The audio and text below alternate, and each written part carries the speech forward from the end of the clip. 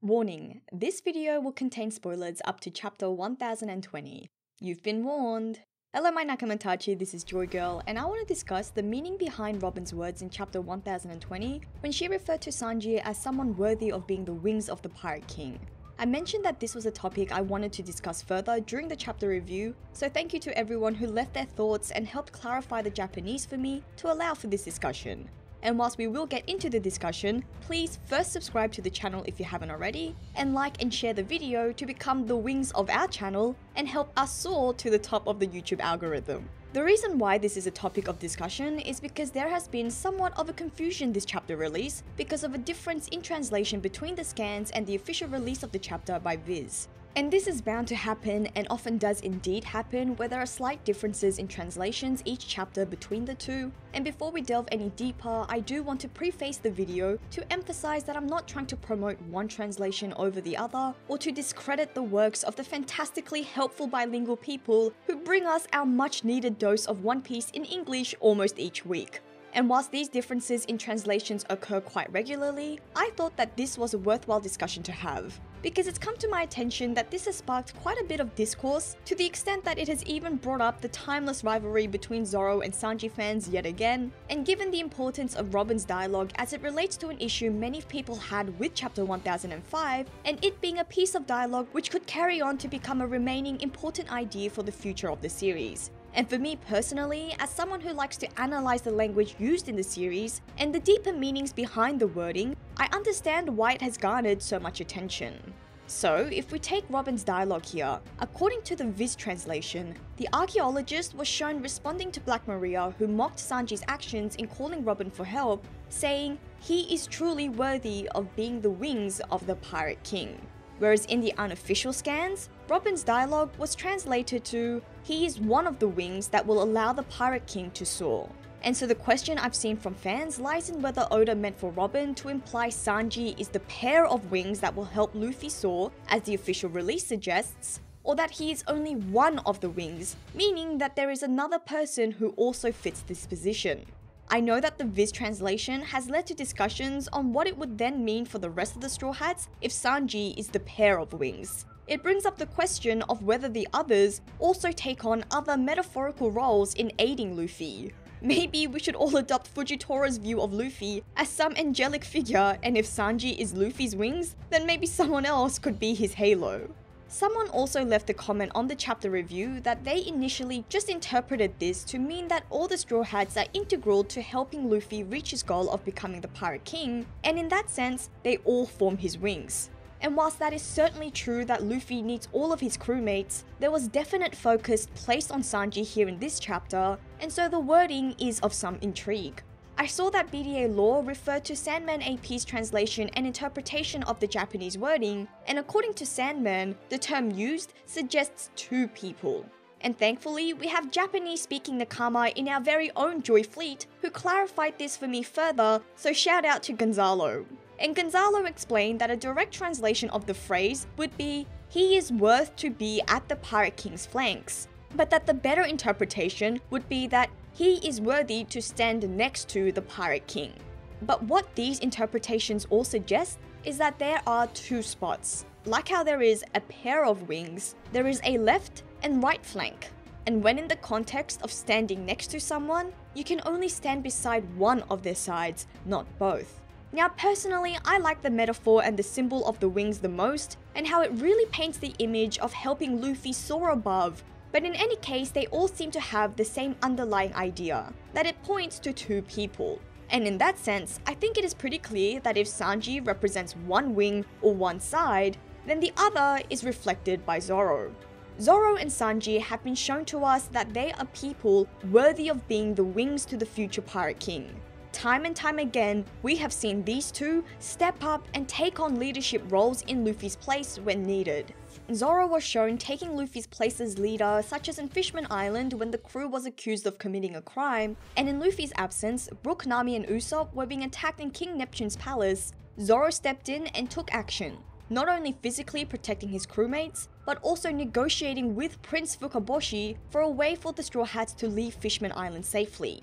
Sanji was entrusted by Luffy to take the rest of the crew from Dressrosa when the Straw Hats had to split up, with half of them staying behind and the other half leaving to protect Caesar Clown and Momonosuke. During this interim, Oda even went to temporarily rename this crew as the Twirly Hat Pirates after Sanji. What's even more is that when Zoro and Sanji are portrayed in these leadership and protector roles, they often go hand in hand. One of the most pertinent examples of Zoro displaying his leadership is towards the end of the Enies Lobby arc, where Zoro quite sternly reminds Luffy of his role as captain and the respect that this position demands. That Usopp should not be so easily forgiven without him apologizing first, and that even whilst these situations are tough, such is the role of the captain.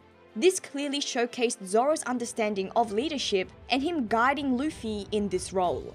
Sanji also displayed his leadership skills in this moment. When others in the crew were shocked at Zoro's sternness, it was Sanji who convinced them that Zoro was ultimately right. Before this, Nami and Chopper seemed ready to refute Zoro, but it was after Sanji spoke to them that they listened and didn't try to speak up against Zoro again. Sanji's level of maturity was highlighted here by the manner in which he speaks to even Nami, being uncharacteristically serious to the Straw Hat Navigator. This dynamic was shown again at the end of Thriller Bark. When faced against the warlord Kuma, both Zoro and Sanji are willing to lay down their lives to protect their captain, each expressing their willingness to cast away their dreams and ambitions for the sake of their captain. And of course, that awesome moment in Fishman Island. Luffy walking confidently with full trust in his men, as Zoro and Sanji both capably clear the path for their captain in whatever his mission is. And I think that this is the true beauty of Robin's dialogue here. There are just so many layers to this moment. For one, I think because of the wording and the situation, not enough attention is given to the fact that Robin has now also declared her belief that Luffy will become the Pirate King, which is a moment that we've been waiting for from Robin. But also, whilst doing so, Robin isn't only singling out her faith in Luffy, but also Sanji. And this comes at such a great time, as it resolves a lot of the issues that some people in the fanbase have had with Sanji recently. Whereas Black Maria mocks Sanji for his actions in chapter 1005, Robin stands by and affirms Sanji's decision. Oda uses this moment, and through Robin is telling us all that Sanji's cry for help was not a moment of weakness. It is a beautiful moment that really showcases his character development. Sanji has always tried to shoulder burdens alone. This is why he left the crew at Whole Cake Island, because he felt saving his family, facing a Yonko, was something he couldn't burden his crew with. But since then, he has learned that it is not burdening his crew, but leaning on his friends. And in chapter 1005, we witness the payoff of this character development. And for this to happen with Robin, it meant so much more because this is a lesson that Robin herself had to learn back in Enies Lobby. And if we consider Robin's dialogue in this chapter even further, it also has the effect of solidifying Sanji's importance. Since the recruitment of Jinbei into the crew, and with speculations highly supporting Yamato's potential as a future Straw Hat, there has been lots of talk. With some believing that Jinbei and Yamato to be stronger than Sanji, and thus his role and importance to the crew will be downgraded and shifted. But here, Sanji's role is being solidified. Regardless of Jinbei joining the crew, or any other future Straw Hats we may get, that dynamic of Sanji's importance to Luffy will not change. This was already emphasized in Whole Cake Island, with Luffy declaring himself that he could not become Pirate King without Sanji. And after 20 years of storytelling, there is no way that Oda is going to change this dynamic now. And so personally, I think that's why the wording has been constructed the way it has. There is no need to spell out that Sanji is one wing and that Zoro is the other. The question about Zoro's importance doesn't really exist. The purpose and effect of Robin's dialogue here is to clarify Sanji's role. Now, the discussion surrounding whether Sanji will be downgraded with the introduction of new crewmates and what his actions in chapter 1005 signified, this can all be put to rest, because this has now been set in stone. Zoro and Sanji are Luffy's right and left-hand men, his trustworthy flanks, the ones who will always stand by his side. Zoro and Sanji are Luffy's wings. Luffy needs them both as a pair, as they are the ones who will fly him higher and higher closer to the top. The wings who will help him soar and help fulfill his dream to become the Pirate King. Let me know what you think by leaving a comment below. Don't forget to like and share the video, and also do subscribe for more One Piece content. Please also join our Discord server for even more One Piece discussions. And thank you to our patrons who help this channel. And did you know that becoming a patron can also grant you your own special role within the Discord server? This is JoyGirl, and I'll see you again soon.